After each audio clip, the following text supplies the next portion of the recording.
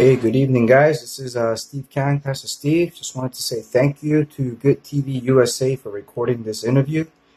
And I hope it leads people to true repentance and salvation through the gospel of Jesus Christ. Thank you, GoodtvUSA. God bless everyone. Hey guys, my name is Steve and it's good to have you all. Welcome to our office.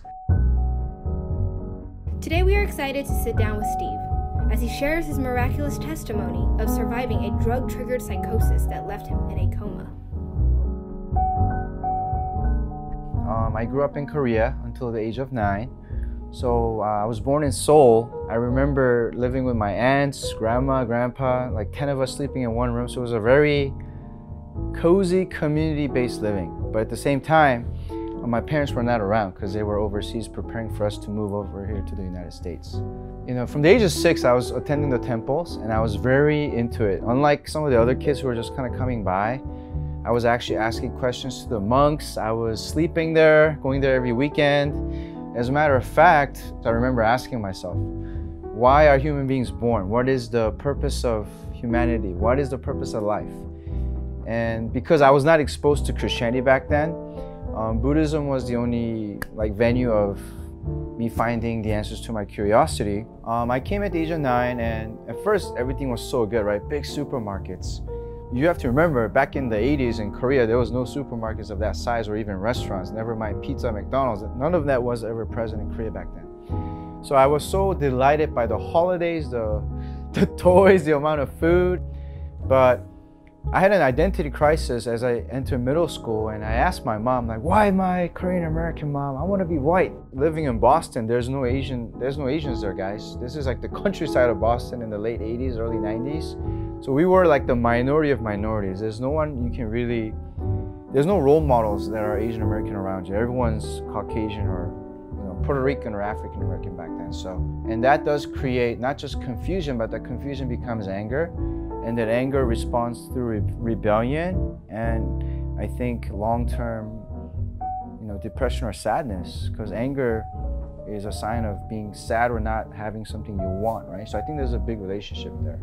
I don't want you guys to think I was doing drugs for long term. I actually started doing drugs during this, the freshman year. We were just smoking weed once in a while. I ended up living with my friends it was a dealer home. So we're having huge JanSport bags of drugs going in and out. We're transporting it, we're carrying it, we're selling it. We're smoking it 3 times a day.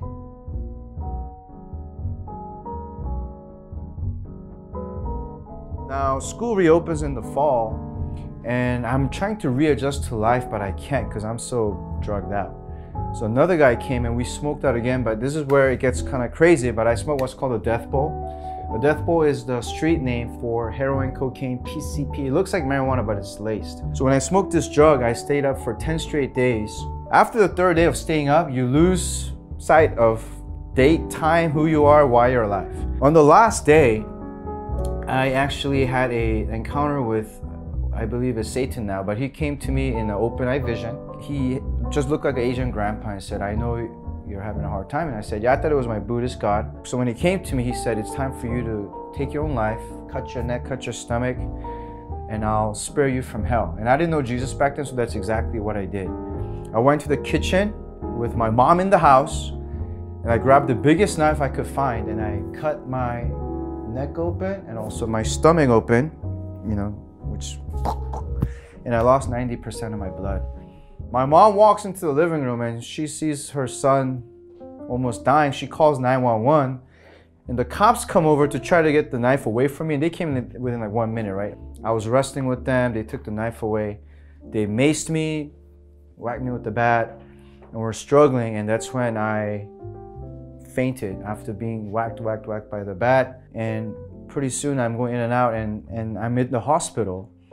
And at the hospital, that's when I had the OBE. I literally, lost consciousness before the surgery. And I see myself, but I'm not going to heaven like the false god Satan coming as an old grandpa said. I'm sinking and it feels like an elevator just falling down. And after 5 minutes of just this horrific feeling of being abandoned and fear multiplied by 100 by anything you can feel on earth, I land and I look around and it's hell. How do I know it's hell? Because First of all, I never had this thought before, but when I got there, during this out-of-body experience, I looked around and there was just so many countless people. I wasn't the only one there. Demons are ceiling high, they're everywhere. I feel pain and I knew I was a sinner and I will never leave this place. I don't know where the idea came from. I just supernaturally knew, instinctively knew. And that's when I realized like I made a big mistake. I woke up the next day and they told me I was out for 12 hours, but it was a 5-minute visit to hell. And I knew I didn't want to be there because it's like hopelessness, despair, loneliness, pain. When I came out of it, I was like, you know, just very traumatized for the next 3 months. That's how painful it was. Jesus talks about a place of torment where there is no quenching of fire and there's no stopping of the gnashing of teeth. And I did feel heat, I did feel darkness, I felt hopelessness. That's how I knew it was biblically valid. It was exactly what he said. When I opened my eyes, I was surrounded by pastors like, "You want to say the sinner's prayer?" I was like, "Yes, I do." I was so relieved and scared of hell and relieved of being alive at the same time that I think I said the sinner's prayer about 10 times. Yeah, so the Lord allowed me in His grace and love and mercy to see hell, just like it is in the Bible. And then 6 months later, or rather more like 7 months later, in the summer of 1999, I was in Korea now. Now for 6 months, yeah, I was just resting at the prayer mountain. I tried to go back to school, but I couldn't really be physically all there. So I ended up just kind of leaving school. I'm resting. I'm trying to become a Christian, right? But at the same time, I'm still partying with my non-Christian friends. Heard what happened, they still kept coming.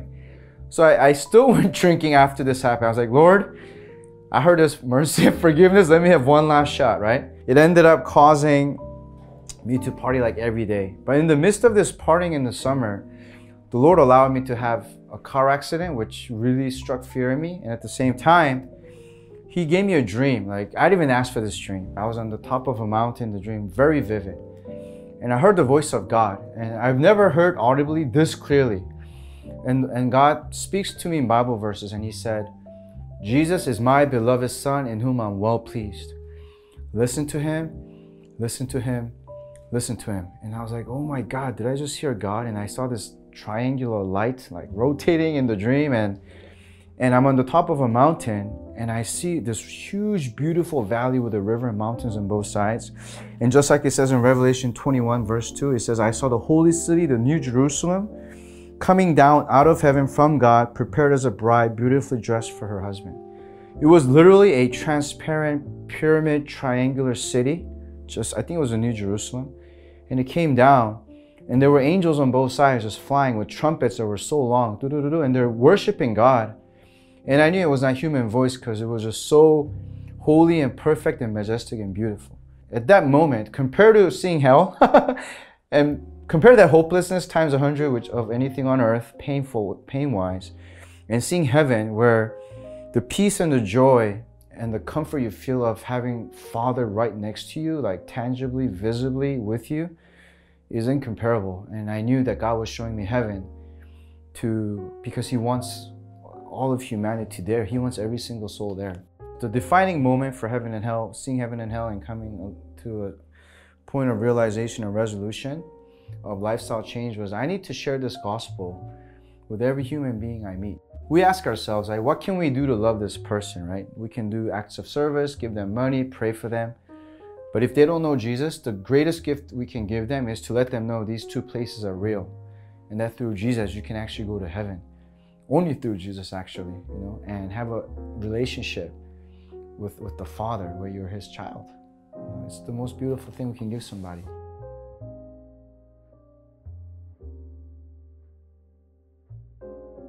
I can, with 100% confidence, tell you right now that I do not struggle with depression or suicide ever, except when I am overworked and physically tired, but that's not depression or suicidal thoughts, right? Why am I saying this? Because I believe not taking care of the body is a big element of having a unsuccessful spiritual life. The degree to which you take care of your body and your spirit is the degree to which we can have true joy and enjoy life with Jesus. So I really believe in that, big proponent of that. If you're struggling through depression and sadness or lack of motivation, we have to start by shifting the focus from ourselves to others. I don't know if you noticed this, but when you're with others, it's hard to be depressed. When you're with God, it's hard to be depressed. When you're more aware of other people's suffering than your own, it's hard to be unmotivated because you got to do stuff to help them. Jesus said in John 12:24, I love this verse, it's actually my second favorite verse. Unless a kernel of wheat falls to the ground and dies, it remains alone. It's not good for us to be alone. But if it falls to the ground and dies, then it bears much fruit. It will bear a huge harvest. So can we ignore it? It's not just about ignoring, but it's about shifting the focus from being aware of my depression to thank God that I'm even alive. But some people come to a point where professionally they might need psychiatric help, and I'm not against that because medicine too is a blessing from God, I believe. But there comes a point when you're healed to a certain degree, now it's up to you and the Lord. So I start my day through prayer and thanksgiving and praise, and it reshifts priority and joy, right? And in His presence, it says in the Bible, there's a fullness of joy. So our job is not to get rid of depression. Our job is to get into His presence, and He will get rid of the depression for you. When I'm down, I have a Thanksgiving notebook, and I will start writing what I'm thankful for, and then you're like, oh, when was I down? Right? So it's all about that reshifting of the focus and doing what we can do. When we are hopeless and when we're going through depression and suicidal thoughts, I want to encourage you guys that it takes one word from Jesus. For me, it took one encounter to get rid of that junk. So have hope, because God can literally change your situation from the prison to the palace in one day. For me, it was like literally hell to earth to heaven in one day. So God has a plan to use you, and there is a purpose to your suffering. I didn't know this, but now I have so much compassion for suicidal people. So I want to encourage you guys that Jesus has allowed the suffering to happen because number one, He wants to deliver you. And number two, He's going to use that story for you to be able to relate to those who are going to go through the same thing later. So you're in good hands. It's going to be okay, says the Lord. It's going to be okay. After the pandemic happened, the Lord's installing more fire, more anointing, more faith than when before the virus came. People say, oh, now I'm not motivated to do stuff. We've had daily prayer. Today's day 54 of our daily prayer chain. Every morning we've been praying. And what we feel like God is saying to the body of Christ and to us who seek Him daily in the morning, first thing is, I want my church to wake up. I want my church to be a pure, spotless bride before I come back. So my heart burns for the church. When I meet a believer, my number one priority is, how can I get this guy on fire? How can we be radical? Because if you're not crazy for Jesus, you'll be crazy for something else, like golf or something else. I don't know what, but every human being worships and is crazy for something, even if that's laziness or, saving souls. So I feel like God is saying, be on fire, be hot. Don't let me spew you out of my mouth. Be like the 5 wise virgins who was ready for His coming. Because if you're not, if you miss it, it's too late. Live on fire for Jesus. And I'm not talking about just outwardly, on the inside. We can live on fire for Jesus. For the world, I feel like God is saying, anyone can meet Him. So my heart's burning for both the church and evangelism. And I feel like we have one shot at this, only one life. It will soon be past. What's done for Christ will last. We're very excited to see, God use everybody in the body. No more people on the sidelines. This is not time for sideline Christianity. Everyone's in the game. Everyone's in the Colosseum. Everyone has to fight. I was once lonely, confused, and fatherless. But now, after meeting Jesus, heart to heart, person to person, I belong to an eternal family. I have a good, perfect Father who will never leave me nor forsake me. I am found and made whole. I am one with myself. And I am probably the most grateful person ever alive for just breathing. I don't need anything. There's no more selfish goals. It's just being with Jesus is more than enough. And the person in front of you is number 2 in the sense that there's Jesus and then there's a person in front of you who is made in His image. So I would say I am very thankful, joyful, and fearless because of meeting Jesus now.